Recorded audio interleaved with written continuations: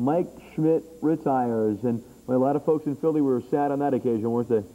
Yeah, you know, like I said, I wish Schmidt would have gone on somewhere. He wanted to play his entire career with the Phillies, and I think that's unusual in this day with free agency. You know, so I told him, I said, Schmidt, go play a couple years somewhere. I mean, you're going to hit 600 home runs. Right. I mean, he's that good. His knees bothered him, and the AstroTurf sort of, helped that along, because it's very stressful on your knees. So.